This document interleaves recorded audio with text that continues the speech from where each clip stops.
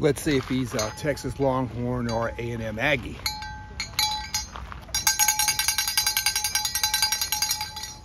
Way to go, James! Man, you were killing it, buddy. Thank you. Watch it, don't get hit, buddy.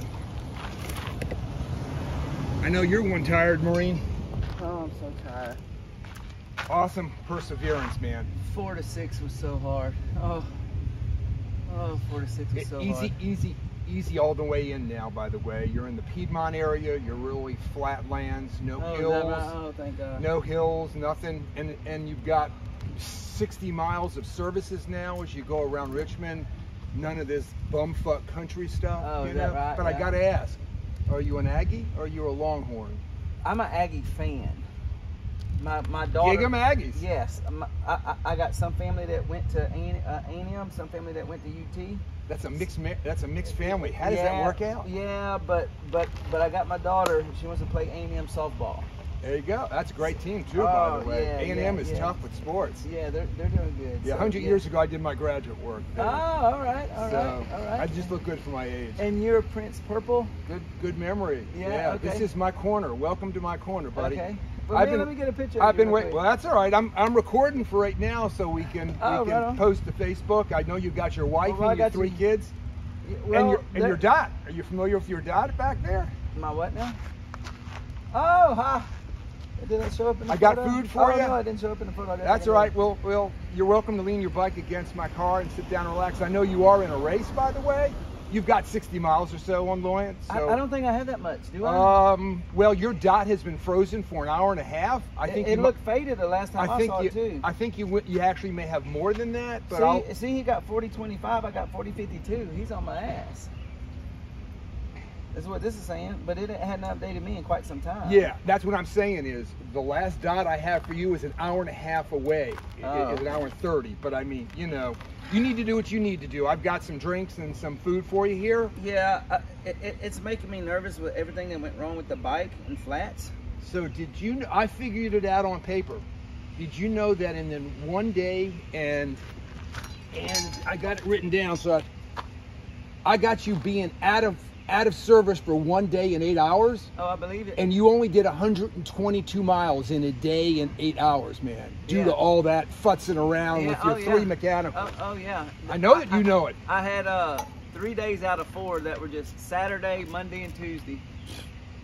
I mean, well, I was actually pretty pissed to hear that people were charging for those rides, by the way. I don't know. I don't want to get into it, you know. But. Well, the thing was I had to bribe them to get them to do it. One was in Kentucky. Where was the other one at? The other one was... in Virginia, I think. No. Weren't you Kentucky, Virginia for your mechanicals? Well, the first one was in... I can't remember where it was. I think it was a flat part, kind of. Might have been the flatter part of Kentucky or something. I think, yeah. And that guy didn't want to do it. He thought I was tricking him. And I said, man, here's $100. Tricking him? You can't explain common sense to folks, you know? And he's like, well, what's the catch? Here you are out here in the middle of nowhere. I'm giving you $100 right here. It pains me. It pains me to hear this. Yeah, you know? and he waited for me and gave me a ride back. That was to that, I forget that town. And then the second one, the tire. So that's when you blew out and you couldn't find a tire. Yeah, it ruptured the sidewall, and what happened was it was hitting this bottom deal right here on the inside, and whop, whop, whop, whop, whop, whop, whop, boom! You know, and the problem is it's a 23 and can't get 23. 25s won't fit in here because of the fender well. It'll rub right here. So I had to get a 23, and then Damascus had one, so I had to hire that guy from Kentucky to drive 2 hours and 15 minutes over here to Damascus, get the tire with the bike put on, and then we had to drive 2 hours and 15 minutes back. I mean, it's just one thing. And then I've never heard of a bottom bracket. Yes, this in here, all the bearings, all the metal housing that the bearings are in, it just come out in pieces, And I had to go to Johnson City, Tennessee to do that. To the Trek deal, I read. Yeah, We've all been following your travails and feeling your pain, but man, you've been having to live through it. That's the difference. Yeah, well, the thing is try to stay so positive, and I'd catch. By the way, when you hit the real steep climb up Vesuvius, you were behind him like 7 miles. Yeah. And here you are ahead of him according to my calculations, again, dots aren't updating correctly. 50 or 60 miles. Where did you catch him and when did you catch him? Let's see. So I got that close to him, and then he, I think, put 16 on me once he got to the top of Vesuvius. And then I caught him in, what's the big town right back here? Charlottesville? Yes, that's where I caught him. And I rolled up to the 7-Eleven to get something to eat. Did you see him? No, he come from behind me and rolled up on me. And I said, what are you doing behind me? He said, no, he was staying over here at another convenience store or something. And then he and I talked for a few minutes or whatever. And he asked if I was gonna keep biking or get a room or what. You know, he's trying to fill me out. And I told him, after all, it is a race, right? Yeah. And you're racing for 10th place, dude. Yeah, so that was a deal. So then he's like, well, so we kind of went down, what is that, Virginia, University of Virginia right there? Yep.